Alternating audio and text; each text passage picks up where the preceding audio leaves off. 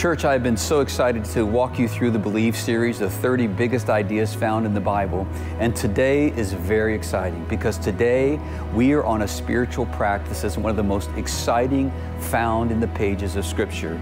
It is this basic idea that when you became a follower of Jesus, He deposited something very unique in you. It's called a spiritual gift. It's not only exciting to discover what that is, but it's even more exciting to actually live it out in the purpose that God has given you. So I'm so excited as we open up the Word of God to you today. And today, Pastor Scott Jones, my good friend, is going to do that for you. So church, on the count of 3, let's give it up for Pastor Scott Jones. Ready? 1, and a 2, and a 3.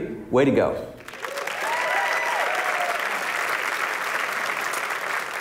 Well, hello, Westside. It is so good to be with you guys right here in the North Sanctuary, South Sanctuary. If you are over at the Speedway campus, hey guys over there. If you're watching online, so good to have you guys with us. And a special shout out to some old friends, Chad and Amy McDonald in Queen Creek, Arizona. Good to see you guys, and give our online crowd a hand today. Yeah. So when we got married, Donita and I got a lot of duplicate wedding gifts. And more than any other, we got these picnic baskets. You know, the kind with place settings and a little blanket inside. And most of them didn't have any receipts, so we couldn't take them back. So we did what you do. We gave them away to other people for their own wedding presents. And there was this one couple that we had kind of been getting to know. We didn't really know them that well, but we're like, we're going to give them one. And they got married about 6 months after we did. And, you know, nobody was the wiser.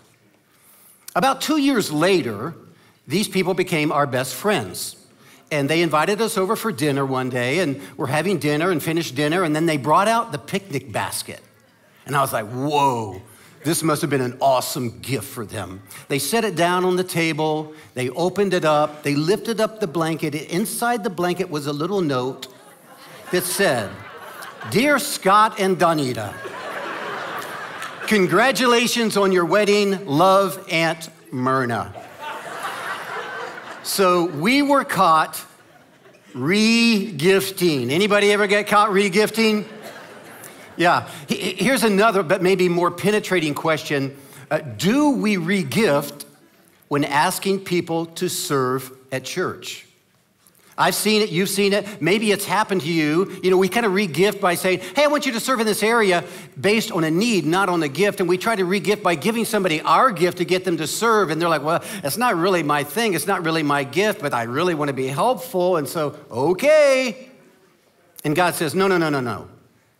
You do it that way, and at best, you'll be marginal, but I want you to be unimaginable. And this is exactly what we want to talk about today. If you're new online, if you're dropping into one of our campuses, we are in this series covering the 30 big key ideas of the Bible called Believe.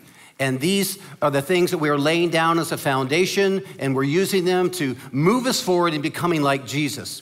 This Believe series is about 10 key beliefs, 10 key practices, and 10 key virtues. And today, we're in week 7 of our key practices covering the area of spiritual gifts. Very, very important topic, and we want to come at this from God's angle because God is not, and hear this, a re-gifter. God is not a re-gifter.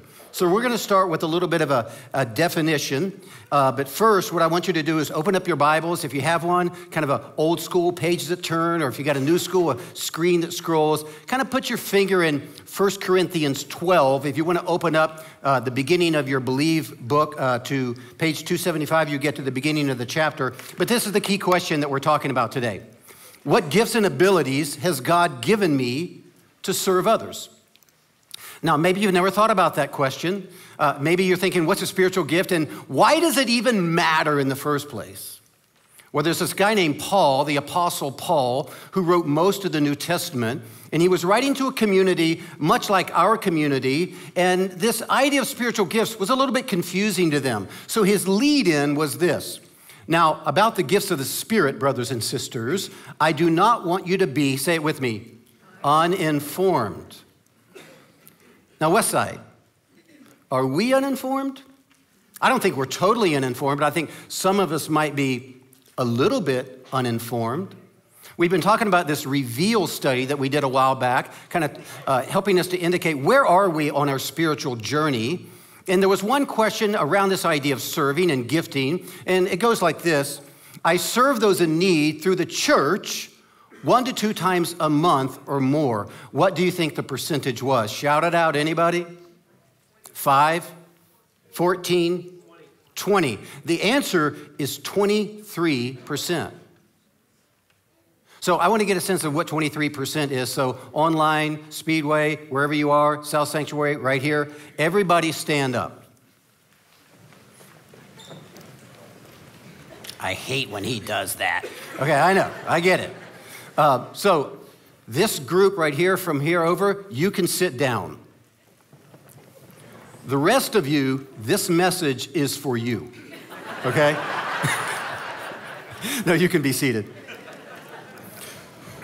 So let's start with a little definition, and what we're going to do is unpack this definition, and I think it's going to not only give us a greater understanding of the topic of spiritual gifts, but hopefully give us greater movement in this very important practice of our spiritual life. So here's the definition I wrote. Spiritual gifts are God's chosen abilities given to God's people to serve others so that the body of Christ becomes like Jesus in order to accomplish God's purposes on earth. So I know it's a mouthful, but I want to build this message around 4 words that are represented in that definition. And the very first word is the word providence. Providence. Because the first thing I want us to get our arms around is that this is the work of God. It's not my doing, it's not your doing. We don't get to choose our gifts. We don't go shopping for our gifts, and nobody else gets to give them to us. God gives them. In his infinite wisdom, he knew who we are, where we would be serving, who we would be interacting with, and he gave us gifts for that purpose. He's been doing it for centuries. If you go back into the Old Testament, God gave supernatural abilities to people in order for them to build stuff and to explain stuff.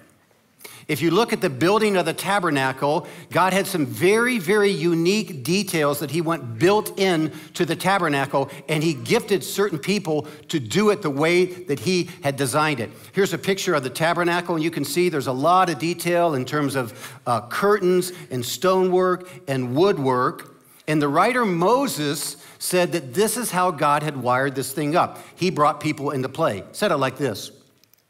God has chosen and filled Bezalel, son of Uri, and Oholiab, son of Ahisamak, with skill to do all kinds of work as engravers, designers, embroiderers in blue, purple, and scarlet yarn and fine linen, and weavers, all of them skilled workers and designers.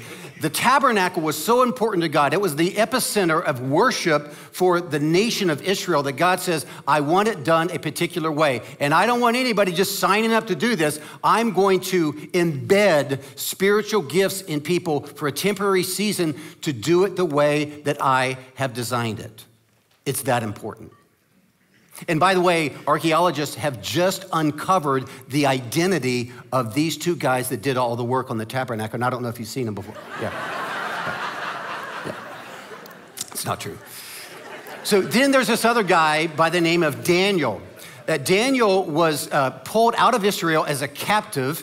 He was in exile in the nation of Babylon, and he was serving the king of Babylon, him and some other guys. They had been brought into the king's courts, and God had given him supernatural ability to interpret and explain dreams. Okay? Then one night, King Nebuchadnezzar had a dream, very disturbing dream. He wanted to know what it was. Life and death was kind of resting on the interpretation of this dream. He pulled all of his astrologers together, and he said, I want you to not only tell me, interpret the dream, I want you to tell me what the dream was. And if you can't, I'm going to execute everybody. So the word gets out, and Daniel starts praying, and all of a sudden, he's brought into the presence of the king because somebody said, hey, there's this guy, this Jewish guy named Daniel. He can interpret dreams. So he brings him in, puts him before him. He says, hey, I heard you can do this. Daniel, very careful not to say, yeah, I got this. No. Very, very careful. Here's what happened. The king asked Daniel, are you able to tell me what I saw in my dream and interpret it? Daniel replied, no wise man, enchanter, magician, or diviner can explain to the king the mystery he has asked about. But there is a God in heaven who reveals mysteries. That's a good phrase to put in the gap of any time you don't know what to do. But there is a God in heaven. And so Daniel goes on to interpret the dream, not only saves his life and the lives of those that are around him, but he gets elevated at the highest place in the kingdom, and it brings a maniacal pagan king to his knees to acknowledge that the God of Daniel is the one true God. Unimaginable. And that's what happens when you use the gifts that God has placed within you. Now, fast forward into the New Testament, the same idea of providence is in play. 1 Corinthians 12, the writer Paul says, there are different gifts, but the same, say it, Spirit distributes them. There are different kinds of service, but the same Lord. There are different kinds of working, but in all of them and in everyone, it is the same God at work. This is a God thing. And this is a beautiful thing and something that can set us free, because I've seen a lot of us get hung up on this. We need to know this. God, okay, chooses your gifts. So celebrate, don't compare. Don't look at other people and go, oh, I wish I could be like her. Oh, I wish I had his gift. If God wanted you to have that gift, he would have given it to you. He knows the fullest expression of his life and power in you is through the gifts that he has given you, not anybody else's. You will absolutely flourish under the freedom of knowing your spiritual gifts, your heart, your ability, your personality, your experiences. And you can contribute those to something grand that God is doing in the world. Second word is point. Meaning these gifts, these spiritual gifts, who are they for anyway? Now I know that might sound like a trick question, right? If God gave the gifts to me, they're for me, right? They're mine. No, but yes. But no. But yet, you know what I mean? It's kind of a both and. They are for you, but they're not for you. If you are a Christ follower, and that's an important phrase, when you placed your faith in Jesus, God placed you in his spiritual family, also referred to as the body of Christ, a very important phrase in this conversation.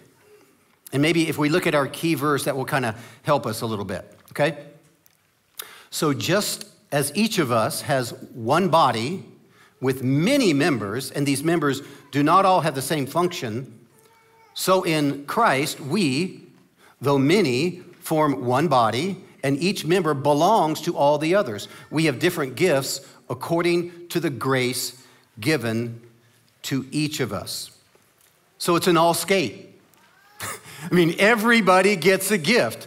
Everybody's included. Nobody is left out. There is not a follower of Jesus on the entire planet that hasn't been uniquely gifted by God, who hasn't been given at least one, if not multiple spiritual gifts. But it's not for you. And that's the point. The gift is for others. We don't look at our spiritual gift like, my precious. You know, I got my little spiritual gift. You know, I'm going to keep it to myself. Nobody can get access to it. It's my gift. It's for me. No. It's not about that at all. I mean, look back at the key verse here.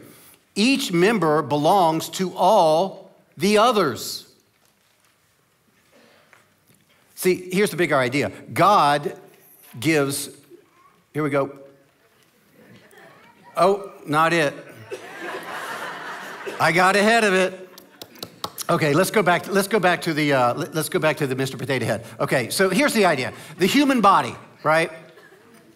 God, in his infinite wisdom, he wired this thing up, this body of Christ like a human body. And no human body exists for itself. And this is what the scripture teaches us. They exist for the other parts of the body. If you were an infant and there are certain parts of your body that refuse to work together as you get older, this is what you end up looking like as an adult. It's really warped. And in the same way, we don't want a warped body of Christ, God says. And so God gives us a gift so that we can be a gift to others. We're a gift to the body. This is the point. That's why when you turn the page on 1 Corinthians 12, after a long treatise on spiritual gifts, the entire chapter 13 is all about what? Say it with me. Love. It's all about love. Why? Because love is the purest expression, the greatest way in using my gifts for me to actually say, it's not about me. My gift is for you. This is what he's actually saying. And I love how you are expressing love as the body of Christ right here at Westside. Here's just a handful of you guys in action. People praying as they get ready to go out into the parking lot. And how about a shout out to those guys who are out there in the cold all the time? Woo! Volunteers serving at one of our activities. I love these kids doing this. I love young people serving and greeting people as they come in the door. Oh, and a latte? Come on. You got to love that. Just serving with our hospitality there. Speedway, 1-year anniversary. Congratulations to you guys on that. And then our online ninjas. These are the guys, online community, that are talking to you right now, tweeting, communicating with you. It's awesome how they serve our online community in that way. Handing out bulletins, saying hello, representing the Chiefs, a spiritual gift like none other. And then teaching our kids so that they're becoming like Jesus. Our killer production team that are always on point. And I don't really have any idea what that is. But this is the body of Christ in action. It's cool. Third word is the word power. The thing about these spiritual gifts is that they're supernatural. They're given to us by God. That's the providential part. But then the power of God is flowing in us and through us to do something that we simply cannot do on our own. And that's why this key idea is really so important. Let's say this together. I know my spiritual gifts and use them to fulfill God's purposes. And that's really easy for us to say, right? But how are we doing really? And I want to poke around a little bit to make sure that we get beneath the surface here. Is that okay if I poke around a little bit? I need a yes. Okay, thank you. And if I was a doctor, this would be the point where I would say, this might hurt a little, okay? Because it'd be easy for us just to ask the question, am I serving, and kind of leave it at that. Because there's probably not a person in this room who would be able to point to something somewhere and go, yep, check. But to do that and to leave it there would miss the deeply biblical and theological invitation behind God's design. And so we want to probe this just a little bit further. And if you go back to the key verse in the New Living Translation, there's a phrase here that's really important for us to understand, and it looks like this. He says, in his grace, God has given us different gifts for doing certain things, say it, well. How do you know if you are serving according to your spiritual gifts? You do it well. You're good at it.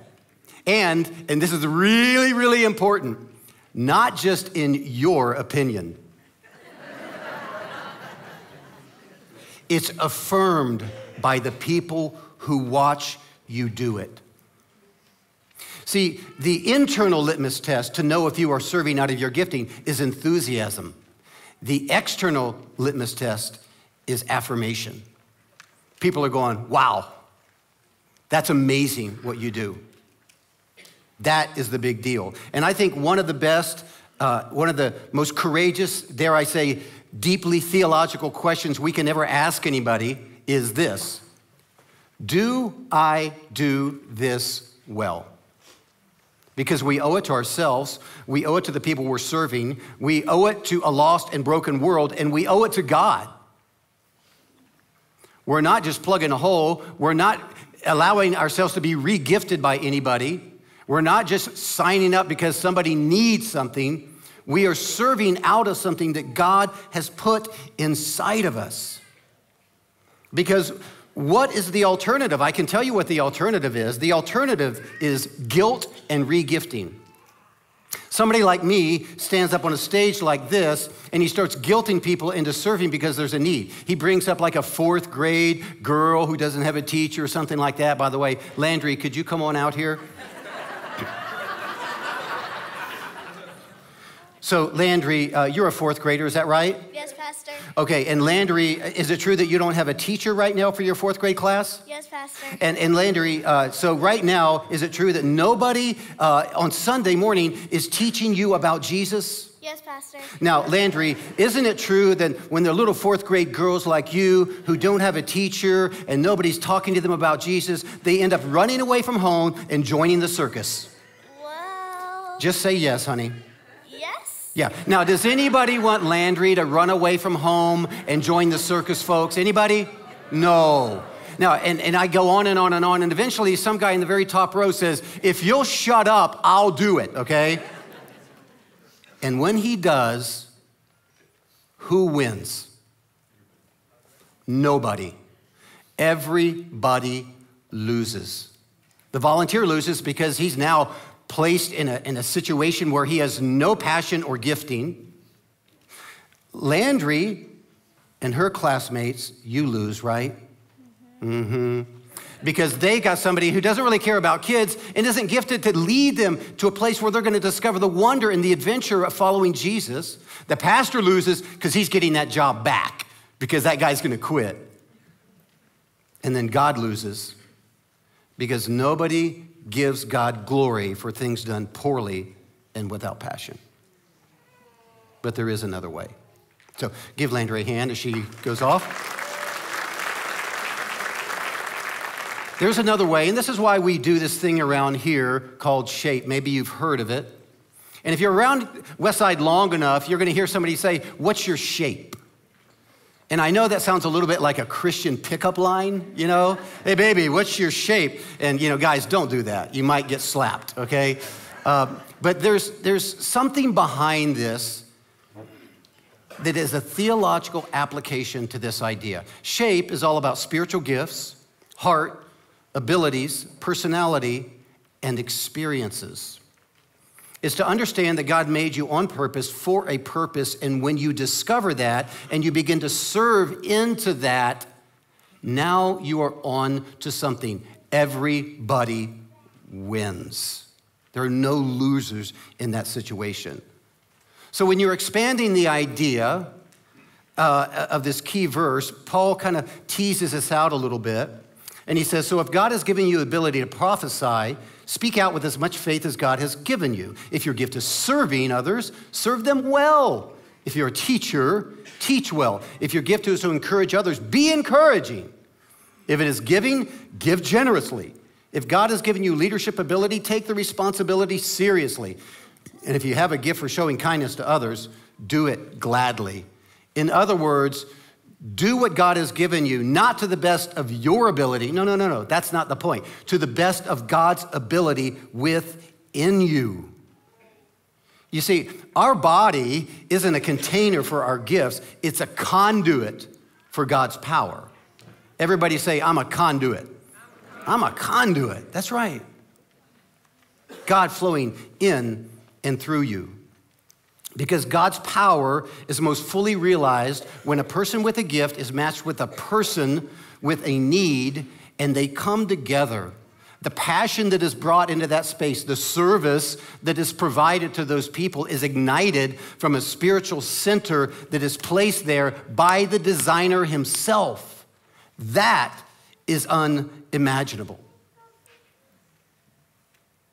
Last word, purpose. What is the grander thing that's going on here? You see, when God's power is released in and through us by the use of our spiritual gifts, everybody starts to grow. You grow as an individual, we grow as a church, we grow in Kansas City, we grow as a global body of Christ. This is absolutely huge. And you might be thinking, oh, you mean we get more people? No, that's not the point. That will happen, but that's kind of a byproduct. I'm talking about growth in becoming more like Jesus. There's this really cool idea that's found in Ephesians chapter 4.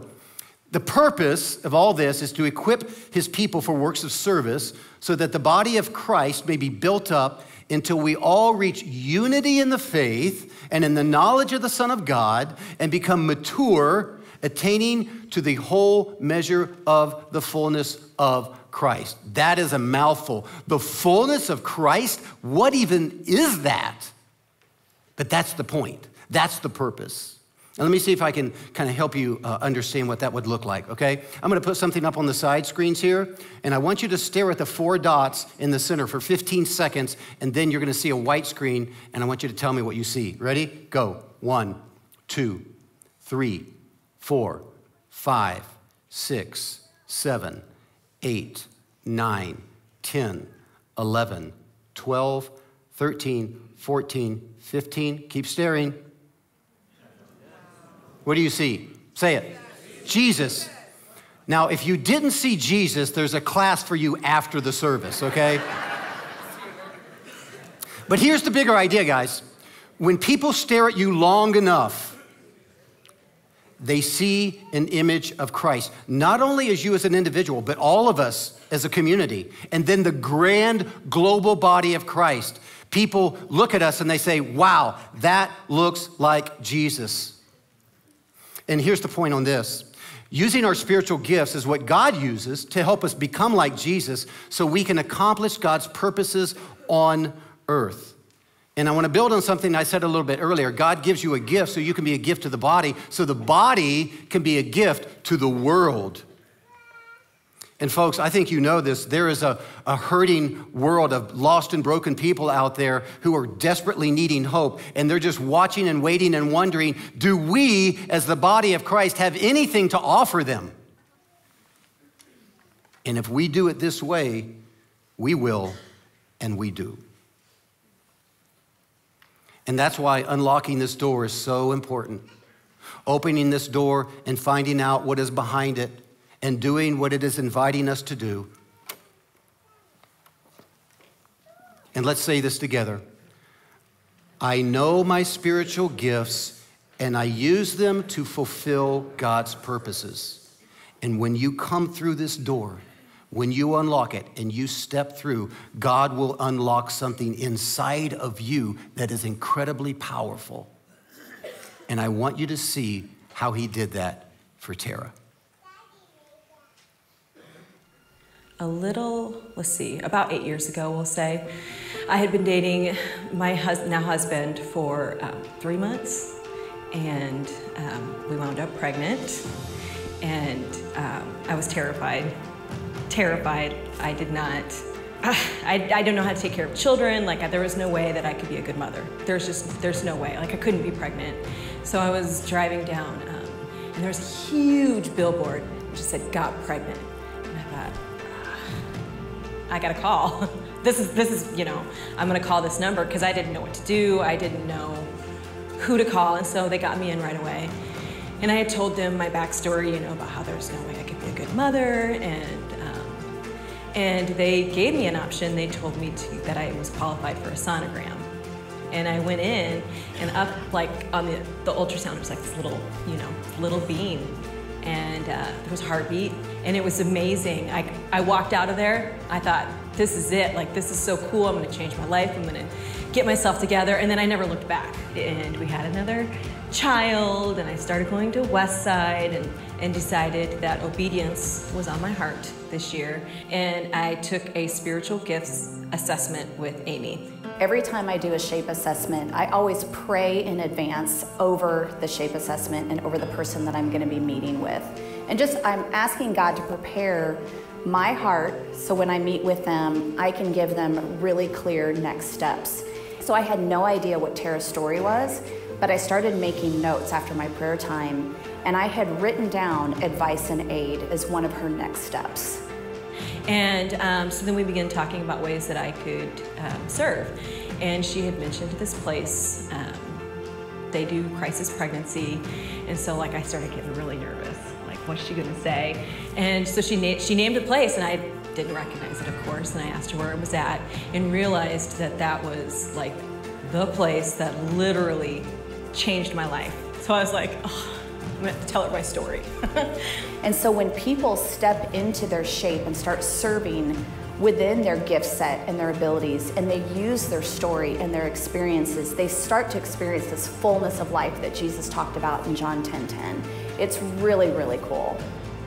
The test in general, the assessment, was spot on, because before I was kind of floundering and, oh, maybe I'll try to work here, and I wasn't feeling it, but I felt like, oh, I have to because that's what I'm supposed to do. I am super passionate about shape. I absolutely love it because I love seeing people come alive.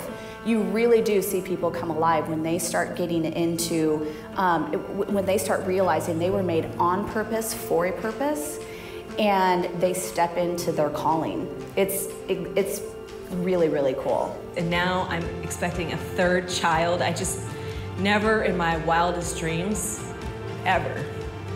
And I'll tell you, I've never felt chosen in my life, ever. And I feel chosen because I've got 3 children. I knew that only God could orchestrate this because He is such a God of redemption.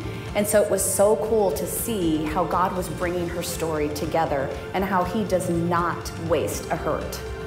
God chose me to be a mother, and that's really cool. To be chosen to be a mother is the most amazing gift that I've ever had, and then to be able to give back, and if I can even help one person through this spiritual journey, I have to do it.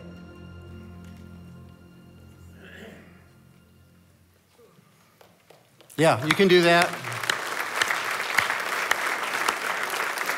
See, God didn't give Tara just any old gifts, and He certainly didn't re-gift. He gave her gifts according to the story that He was writing for her. And here's the final word. God uses your shape to redeem your story. You are chosen, and God has chosen spiritual gifts for you. And when you step into your shape, when you unlock your spiritual gifts, God will do something powerful within you, and together He'll do something unimaginable in accomplishing His purposes on earth. So let's pray together.